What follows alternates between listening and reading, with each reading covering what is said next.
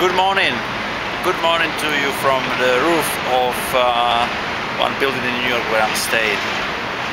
I just thought I would say a few words from this place that I don't really like concrete places like this.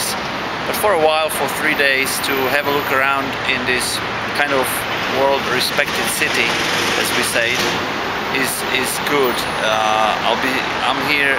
Has been my first night. I have 2 more nights here before I move to Woodstock Food Festival, upstate New York. What I wanted to say here is this: if you want something in life, just go ahead and do it. Just go ahead and do it, because the time is now. And more you delay, more energy it will cost you.